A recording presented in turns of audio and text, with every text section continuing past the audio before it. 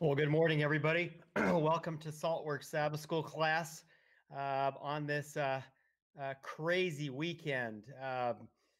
Who could imagine being in a season like this? And then to boot, I'm sitting here in Walla Walla, Washington, and it's snowing on the ground. So it's just surreal. It almost feels like we have this extended snow day that's going to last for days, weeks, months, who knows? But wild times.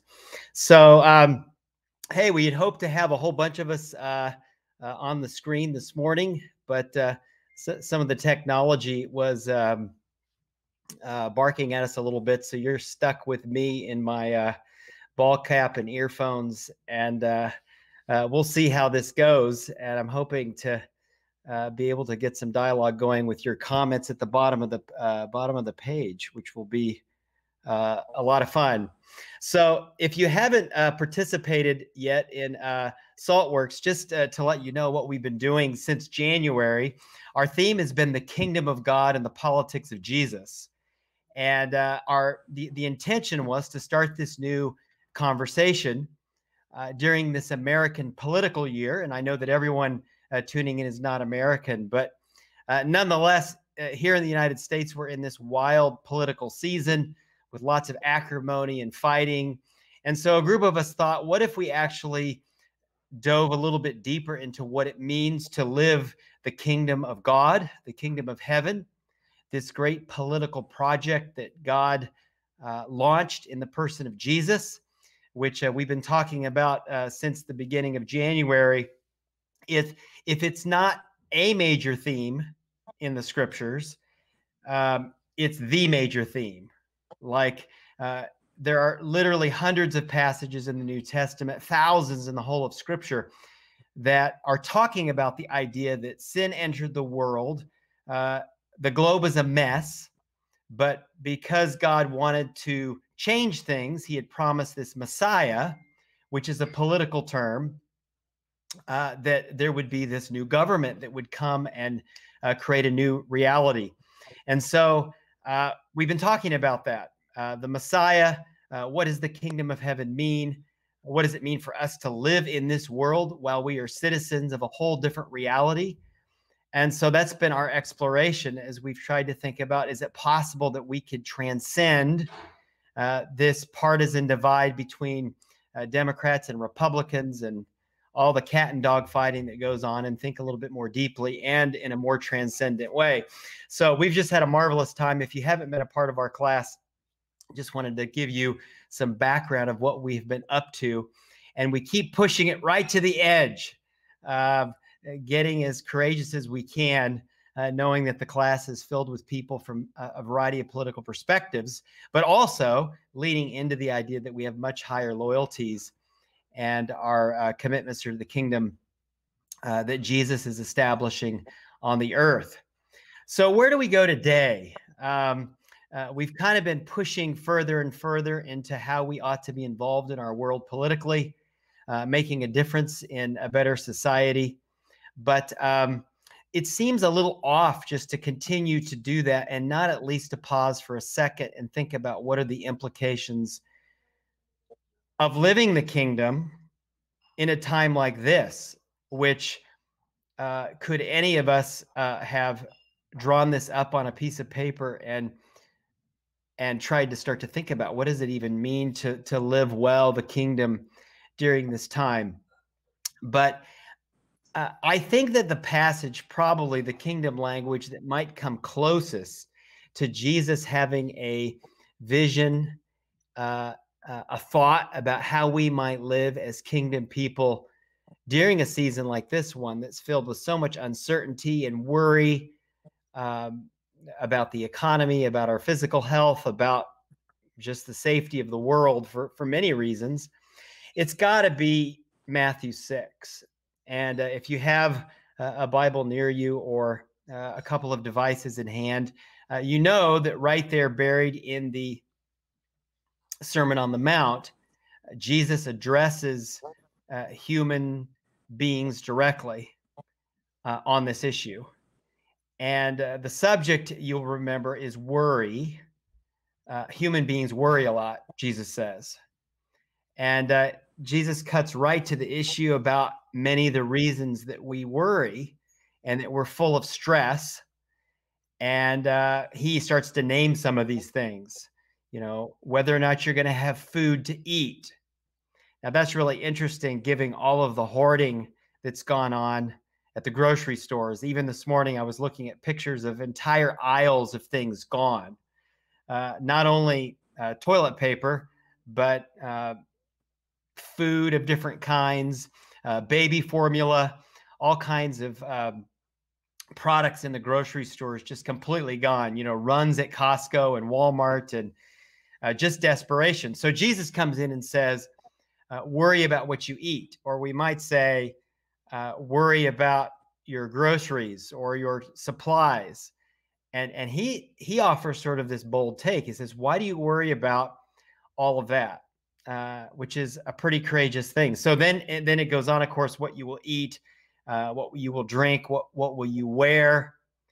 And then he kind of describes the panic over these things. He says the pagans worry about these things. And I don't think he's trying to diss people who are not Christians or believers. I don't think this is kind of throwing the rest of humanity under the bus. But certainly is laying out and saying this way of thinking is not healthy, this desperation that causes you so much stress. And then he says the remedy to kind of stepping away from all of those obsessions is to think about how God cares for the flowers of the field, the birds of the air, which, by the way, we read those passages and we think, yes, God does care so much for the flowers of the field. But the flowers are fragile, actually, and they get trampled on and they get killed. So that's interesting. I think it's, well, don't worry. The flowers don't worry, and God cares for them. Well, also, they get destroyed pretty easily. And the same with the birds of the air. The birds aren't stressed, Jesus says. So don't stress about the birds. Well, I don't know about you, but we have these big plate glass sort of windows at the back of our house, and during certain times of the year, the birds are like flying into these windows and killing themselves. And the cats next door catch birds. And one of our dogs we found with a whole baby bird in its mouth a few months ago. I mean, to be a bird is not to be in a particularly secure position. So it's interesting that Jesus uses these metaphors or examples of don't worry, be like flowers. Don't worry, be like birds, and picks these two things that by their very nature are fragile. They're susceptible to injury and disease. So that's interesting. So Jesus goes from don't worry about these things, what you'll eat, what you'll drink, what you're going to buy, your personal security. Be like these other things in nature that you look at, which are fragile by nature. And instead, he then offers kind of this powerful verse. And my colleague Japhet, I don't know if you're posting some of these ideas, but there's this incredible verse. Seek first the kingdom of heaven and the righteousness of God, and all these things will be added to you. Now, this is a curious phrase. Seek first the kingdom of God and his righteousness, and all of these things will be added. And so I have a dial on there. Like if you think about all of the dials of your life, all the dashboards, all the metrics that you're trying to keep in line. So think about that, right? You've got health measures, and you're worried about your kids. And so you've got a bunch of measures for them. You've got your home life, your finances, your what used to be your retirement account, which is completely gone at this point. And by the way, if you're 30 years old and you're laughing at that, it's easy if you're 30 and you're laughing at that. If you're 75, it's not quite as funny. But you have all the measures of your life, right? So all these ways that you're sort of judging, am I secure or not? Are my children secure? Is my job secure?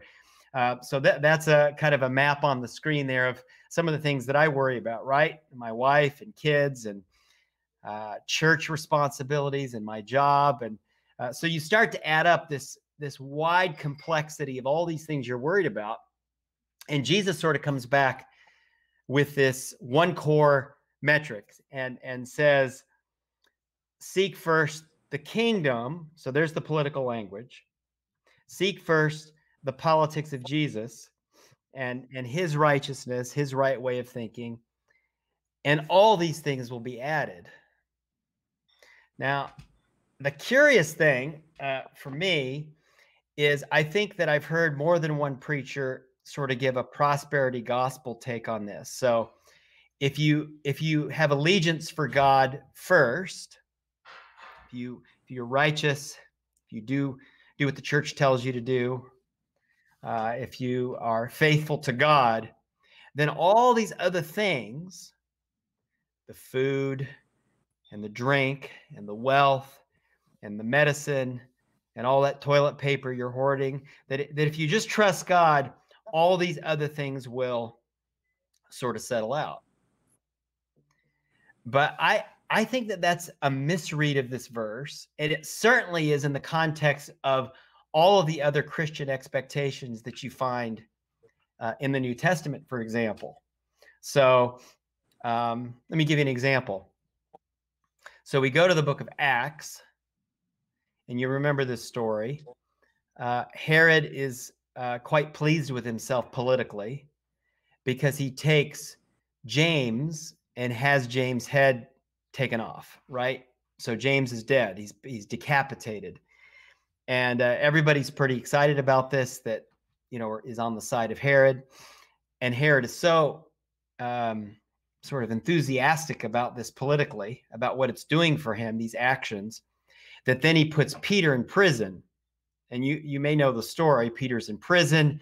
The next day, he's going to appear before a court. No doubt the same fate is going to, happen to him. So he's going to have his head cut off.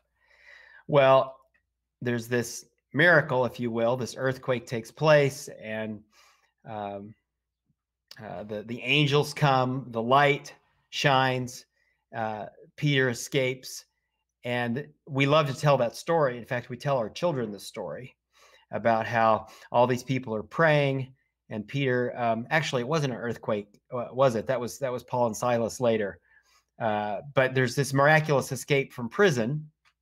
And we love to tell our kids this story about how if you pray, God will do these amazing things. And we love to tell the Peter story, but we kind of pass over the James story. And it didn't turn out quite so rosy for James in the moment. So I think that when Jesus says, and that's just one of many examples where in the New Testament, there's never a sense that if we follow God, calamity will not strike us. That's just not an expectation. I mean, Paul writes multiple times about how he anticipates difficult times. He writes to Christians, you should expect that you're going to bear a cross and that times are going to be hard. So I don't think, coming back to the Matthew passage, sort of our core verse, I don't think that Jesus means at all, seek first, follow the way of the kingdom, and then all these other things that you want are just going to magically happen. They're going to be added to you. I think it's different. I think that Jesus is driving at something quite different. I suspect what he's saying is that if you will just commit yourself sort of to that one core dial, just completely leaning into that one driving expectation of life, to trust God, to follow his righteousness, to be invested in the kingdom, that if you do that, everything else gets sorted out. And I think that's different. It's not that all these things are going to be added and that suddenly you're going to become wealthy and your life's comfortable and everything will be just perfect. I think it's that all the other things start to become clear to you. They may not be all that great. You might be the flower that gets trampled or the bird that runs into the glass or gets chased down by the cat. But you start to interpret all those things differently. and you start to live differently. And then you start to see these additions in your life where things become clear. So first, Jesus says, seek that first, and that will deal with worry, and you will start to live in a different reality completely. So what does that look like practically? You may think, maybe we think that this isn't a real storm right now. Maybe the media is hyped this, or the country's overreacting, or maybe you're on the side, and I guess I kind of trust the scientists at the CDC who say, no, this is serious business. We're not giving this advice casually. We think that there's a threat here that needs to be dealt with. But nonetheless, wherever you come down on this, whether you think it's contrived or whether you're in the camp that thinks it's awfully serious or some combination, we're in a bit of a situation now, economically, politically, just the whole way of living. How do we live differently? I think this becomes the question for our class today. What does it mean if I'm going to take seriously Jesus and the kingdom? How would that impact how I looked at the next few days or weeks, or who knows how long, or many months? And what if the current circumstance spiraled and became worse, with maybe even we taste anarchy or martial law? I'm not trying to hype it up. I'm just playing this. Like, what does it mean for us to live the kingdom, this other reality, if the kingdom of the world is falling apart? So I'm going to see if I'm getting any of your comments here. I'm having some. My good friends will tell you that having technical difficulties associated with me is not really a surprise. So I have an interesting relationship with technology. So let me give you a couple thoughts about this. What does it mean for us to live differently? There's a man by the name of Tom Armstrong. You may or may not know Tom Armstrong. And Tom Armstrong is an executive at LL Bean, okay, the great outdoor company in Maine. It's like a $1.3 billion company. So he's a senior executive there, and he's also this great outdoorsman. In fact, there's a photograph of him, and he's pictured with 3 of his buddies. And get this, in 2017, they completed a journey that took them over 3 decades. Now think about that for a second. It took them over 30 years as a group to do this outdoor accomplishment.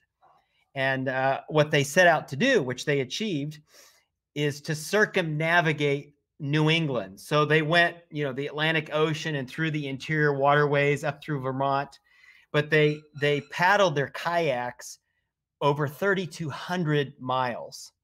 And they didn't cheat. So when I was researching this, they didn't portage their kayaks. They didn't, sort of take ferries at certain points or overland routes. They actually, in a continuous way, went 3,200 miles on this journey. And every time they could take off work or they carved out some time, they would take the next little leg. So this guy's high-level executive, super motivated, absolutely committed to finishing the task, 3,200-mile kayaking journey around New England. Okay, so here's the story. Many, many years ago, he is on one of these great adventures, and he and some of his colleagues have planned to hike Mount Logan, which is the second highest peak in North America. Okay, Mount Logan, 20,000 feet, second highest peak after McKinley in North America. It's in the Yukon Territory in Canada, way up north. It's just, I think it's about 400 miles just outside of the Arctic Circle. It's considered to be the largest mountain in the world, even though it's not the tallest. You can see it on a clear day. I think it's from 250 miles. this incredible mountain. And the weather's notoriously bad. So huge storms, wind, frigid temperatures. It's just a serious read about. And that's about all I'll do, right? I'll read about it. So he's up there. They plan for months. So you can imagine the intricacy of this sort of planning, months and months and months of planning. And then the actual hiking is 21 days. So it's a serious climb for 3 weeks. So they go through all of these months, all of these weeks. They're up at 19,000 feet. Okay. They're within just a few hundred feet of their goal. They're within about 6 hours of their goal. When one member of their team, and his name is Donnie, starts to get cerebral edema. Now, you medical types will know what that is just by the terminology. You outdoor types might be familiar with it. So cerebral edema is when you get fluid in the brain, and it's a result of being at altitude. It's minus 27 degrees. They've got one of their colleagues that has a serious health condition. And so they got to figure out what they're going to do. They try to call a helicopter, kind of radio one in, but the winds are too high, the weather's bad, so there's going to be no rescue.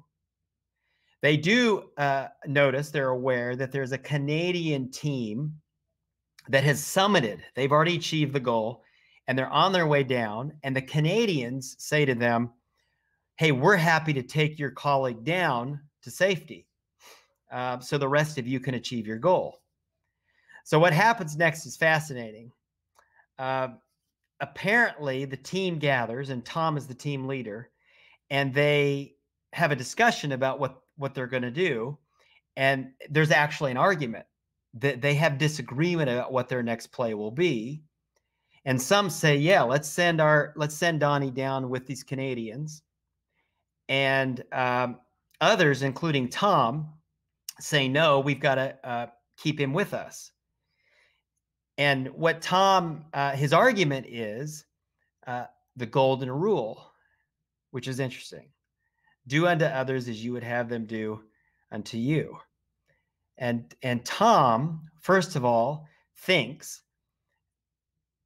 if I were in this condition, kind of like losing my mental abilities, I'm super sick, I can't, I'm in trouble. Would I want my team to send me off with a group of people I didn't know? So this goes through his head. Second, Tom is concerned that he's putting extra pressure on the Canadian team because the descent is no picnic either, right? This is serious business. It's treacherous. And he realized it's going to up their level of challenge. So it's kind of pushing an extra problem on their team. And then he just thinks about what really matters in life. And he reflects on this years later about what does moral courage look like. And he comes to the conclusion, and everybody's not happy, by the way, on his team, but he's the chief. He's in charge of the group. And he says, no, months of planning, 21 days of hiking, 6 hours from a significant accomplishment. And he says, no, we're going down. And he tethers Donnie to him. He has to rope them together, which, again, putting himself at a lot of personal peril as they're going over cliffs. And they keep Donnie, and they take him all the way back down to safety. And he's asked later in this article I read, do you have regrets? All these years later, do you regret that you never were able to accomplish that goal? And he says no.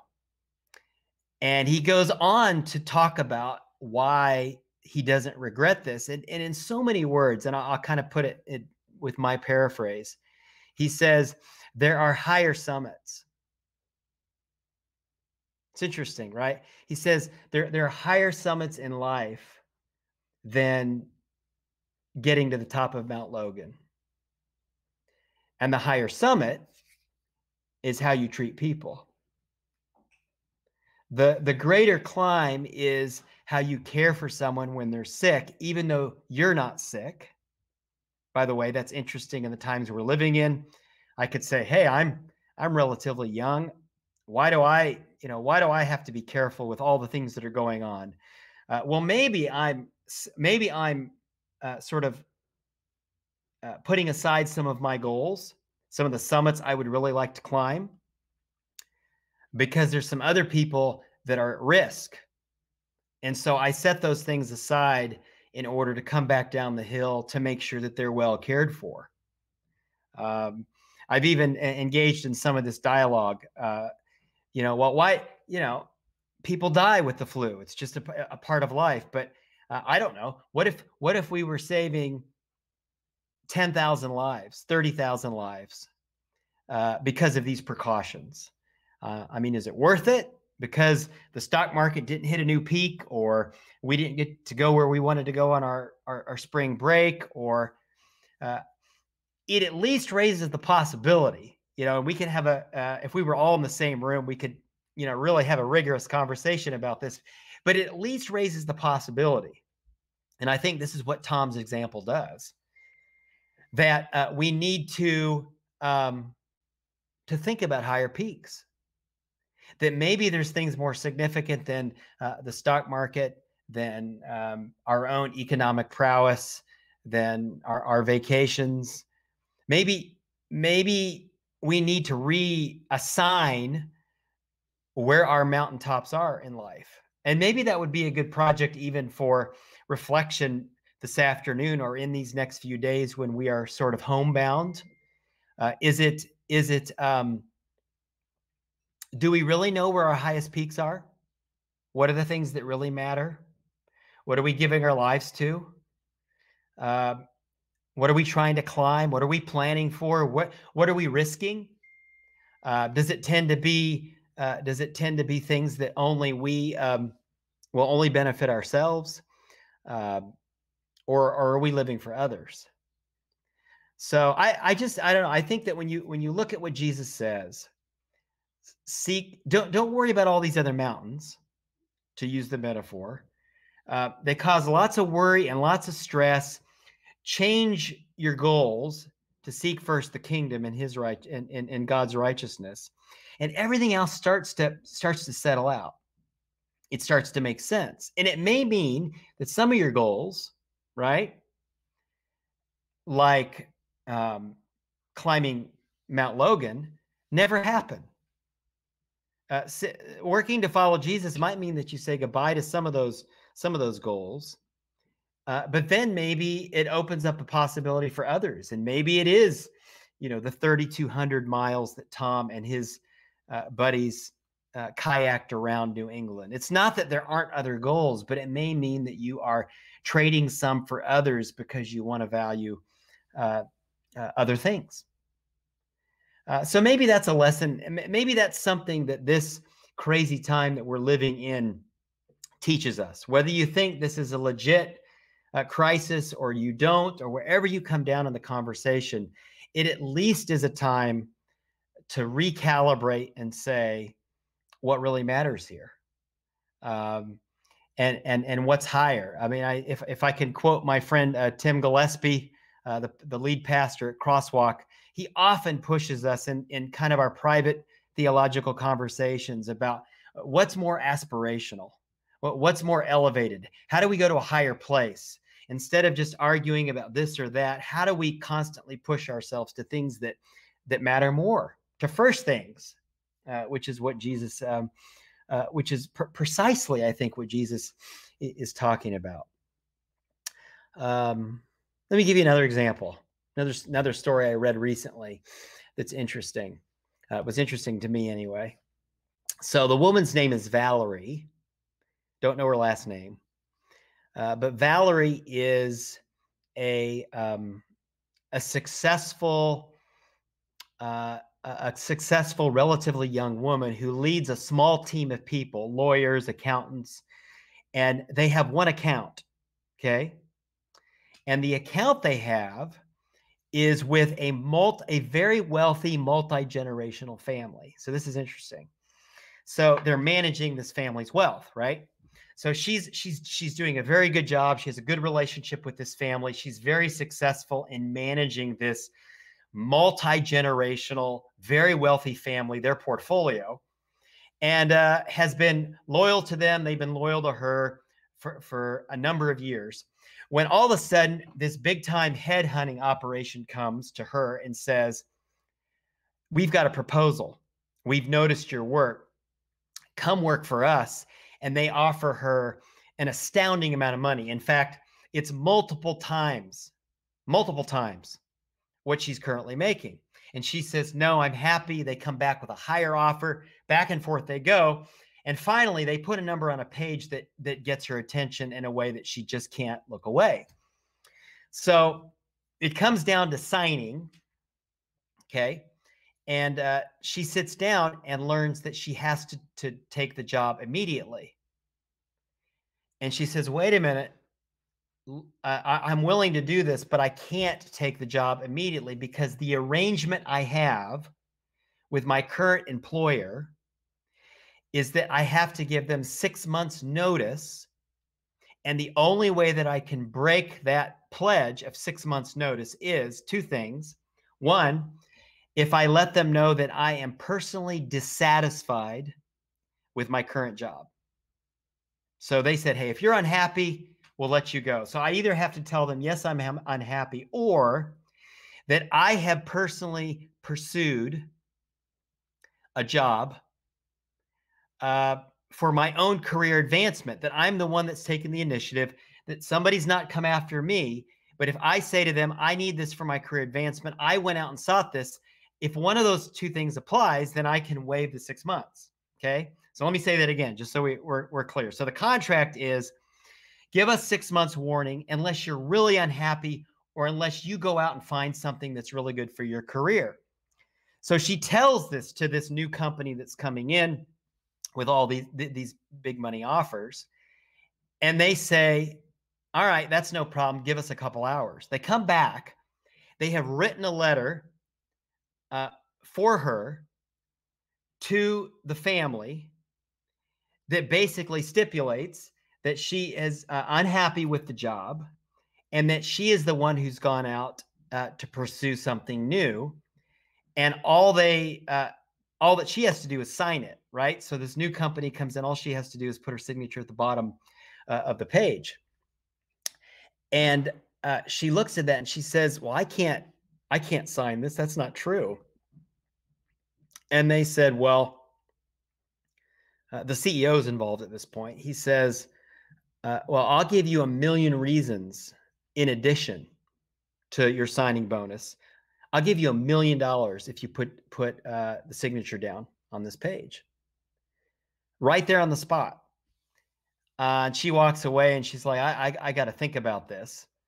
So she goes back and she's just, she thinks, I can't do this. How, even though I could go back to the family and probably talk to them about some of these things, and they probably would understand, how can I go work for a company that has this level of dishonesty and sort of low ethical values? And so she walks away, tells them she just can't, she can't be a part of a company with all this money that will compromise her ethics. And it's almost like she says, I can't get these golden cataracts. You know what I'm saying?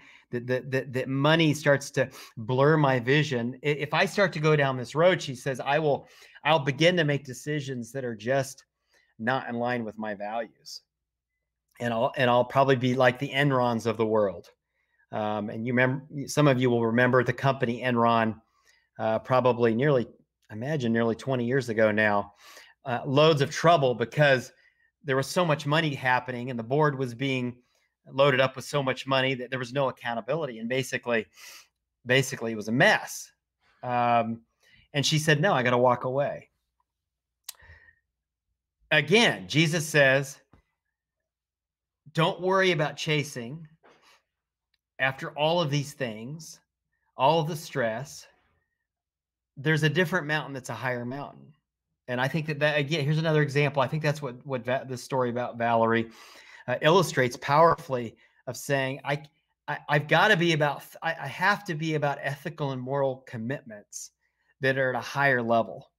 I can't just be about outcomes along the way.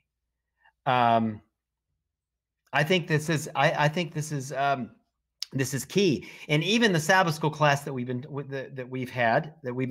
talking with one another now for nearly 3 months, I think this begins to inform our politics.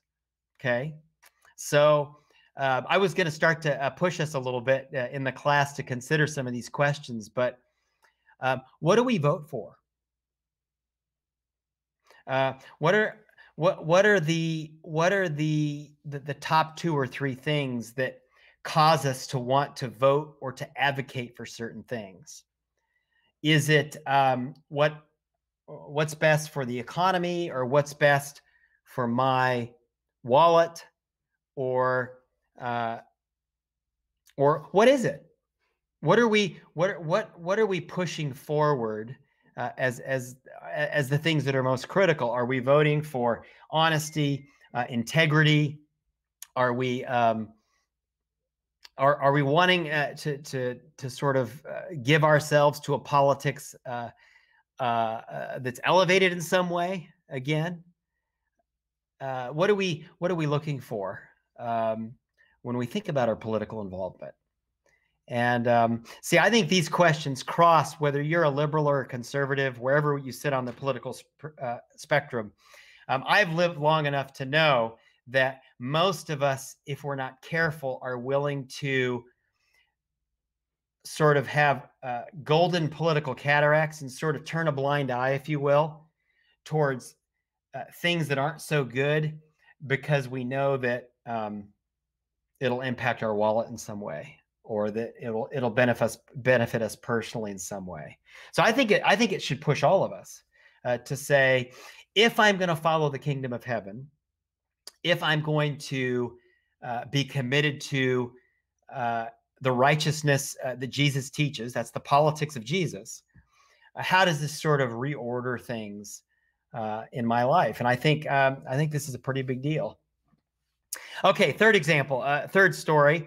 And for those of you who were at the One Project a few weeks ago, you're going to know this story. So I love history, and I love presidential history. So I'm going to tell you a story about a Republican politician that I find fascinating by the name of James Garfield. Now, James Garfield, you may think, was he a president or not? Or I think I remember that he was president. Well, he's actually 20th president of the United States. Okay.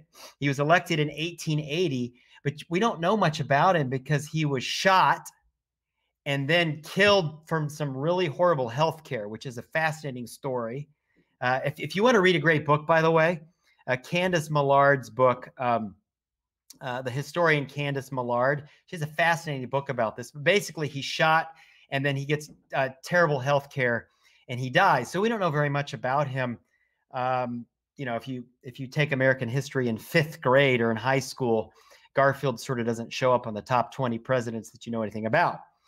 Anyway, he is the 20th president. He was elected in 1880. Go back a few decades. So this is before the Civil War. His father takes him to a religious revival, and James gives his life to Jesus. He becomes a Christian, and he's inspired by these moral constraints, if I can use that term, these moral obligations, this beautiful challenge of how to live an ethical life in the way of Jesus. And he actually becomes a preacher. So the hero of this story is going to be a preacher, which is really cool for those of you that are preachers like me. And he's a very mild-mannered person, okay? High integrity, just a great personality. But there's one issue that absolutely has him wound up. He is an absolute militant on this issue, and the issue is slavery. So this is before the Civil War. And he becomes an abolitionist, which you will know, an abolitionist is one of a very small minority of people. Always were very small, even in the North, never very popular. even among those that sympathize with their cause, but he becomes the most radical political party, if you will, or the most radical political position on the issue of slavery, that it had to end immediately. In fact, when John Brown, who committed a lot of crazy sort of terrorist acts against slavery, on the day that John Brown was hung, the James Garfield wrote in his diary, "Slavery be damned." Like this was a big, even though he didn't agree with everything that John Brown was up to, he was really upset about this. So strong moral outrage about slavery, okay, about the nature of politics and how it was hurting this group of people. So after the Civil War, the slaves are freed, but then what? So Garfield becomes an advocate for suffrage, or the right to vote for Black men. He also pushes legislation in Congress that says it should not be illegal for a Black person to walk the streets of Washington, D.C. without having to carry papers. So think about that. This is after the Civil War. If you were a person of color, you had to have papers proving that you had a legitimate reason to be in the nation's capital. And Garfield, again, just with this sense of moral umbrage, pushed against this law, and made it possible for Blacks to walk freely in Washington, D.C. And then he ends up being the Republican nominee for president in 1880. And what's fascinating is he doesn't want the job. He keeps saying no. He keeps being pressured. He absolutely doesn't want it, but his party pushes him to it, and he feels finally this obligation. Well, he campaigns in the same way that Abraham Lincoln campaigned, which is to say he didn't campaign. He chose not to go out and publicly campaign, because it was viewed that somehow it was arrogant to go brag about yourself. I mean, can we not only dream about a presidential campaign where the candidates can't say anything for the whole campaign? That would be an absolutely beautiful thing. And so other people would advocate. Now, it is true that people would gather at his house, and they would show up there, and he would give speeches and interact with folks. So this is the fall of 1880, towards the end of the campaign. This huge crowd gathers, and historians note that it is populated not only with white people, but with Black people as well. And people of color they love Garfield. They have this deep, affectionate relationship with him because he has been for decades on the cutting edge of caring about them. So big crowd is gathered. It's an emotionally charged event. This young college-aged Black choir stands to sing. And apparently there's not a dry eye in the crowd. People are just weeping as this group of young people is singing. They're bonded to Garfield and what he stood for, and it's just this incredibly beautiful scene.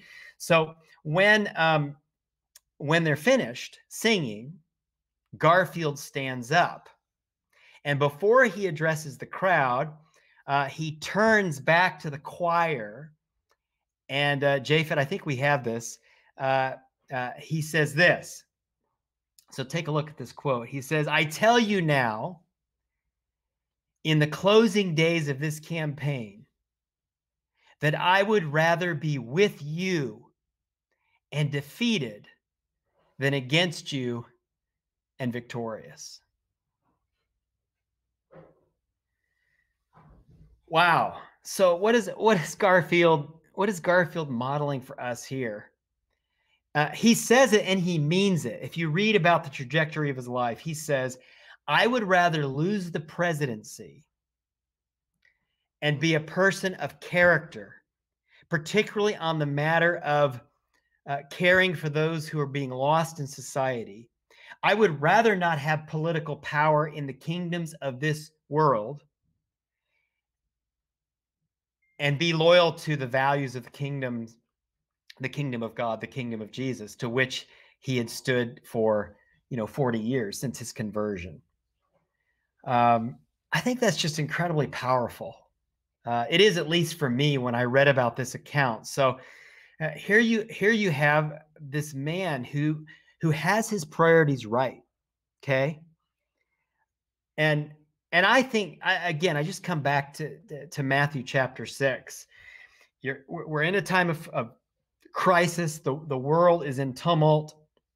People are worried and stressed, and they're worried because people are worried, and everything's a mess. And probably this political year was going to be a mess anyway without this. And Jesus says to those of us that follow him, step back for a second. Hang on for a second.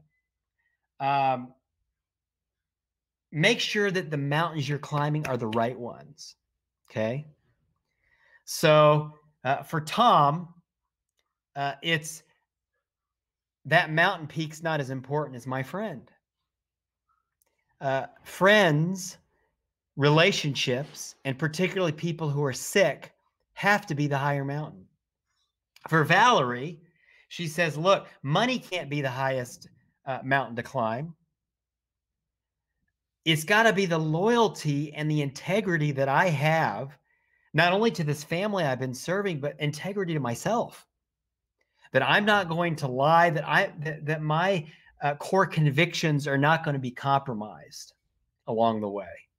I have a higher mountain. And then for Garfield, and this is where it hits us, particularly those of you that are listening in, that that we've been a part of the Sabbath School class together. It's got to mean that however we relate, and we'll have some fascinating conversations in the Sabbaths to come when we gather back together, but it's got to mean whatever our politics, whether you're predisposed towards liberal politics or conservative politics or somewhere in the middle, whatever it means, it's got to start from a position that says, I've got to value the least of these in the world. I've got to care for those who are enslaved.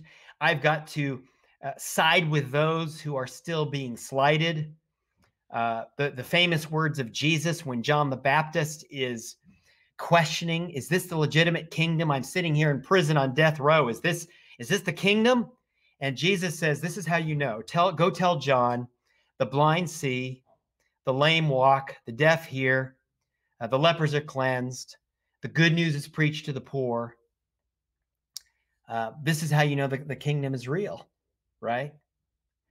This is the political platform of Jesus. Integrity, caring for people, particularly those who are suffering. That has to be the starting point, I think.